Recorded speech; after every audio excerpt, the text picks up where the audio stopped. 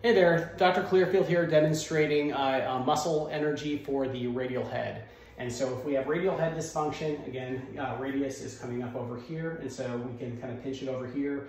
If you tend to have a Fuchs injury where you fall pronated, it's gonna, then it tends to kind of go a little bit more posterior.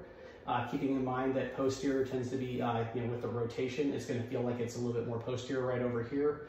If you fall backwards on your hand with it more supinated, it's gonna get a little bit more jammed anterior. So just relax your elbow over here. I'm gonna try to kind of pinch on the radial head on each side. If it is radial head posterior, so I need to kind of bring it a little bit more anterior, then I'm going to go ahead and I'm gonna bring them into some terminal, sometimes I need to exaggerate it a little bit further with my hand right over here, some terminal extension, supination. I'm gonna have my hand kind of behind that posterior part of the radial head right here, and then go ahead and try to curl, turn your hand against me.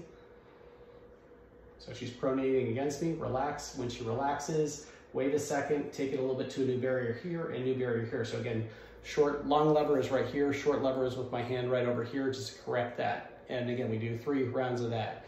If it was the other way, if it was a little bit of a radial head anterior, I'm trying to bring it more posterior, then I'm gonna bring it into that terminal amount right over here. Keeping in mind to bring it more posterior, I need to kind of not just push it this way, but I need to kind of push it over, almost hook it over this way here to try to exaggerate that. So I'm gonna get my finger so I can feel where the radial head is right over here. Okay, and now I'm gonna have you go ahead and try to supinate against me now.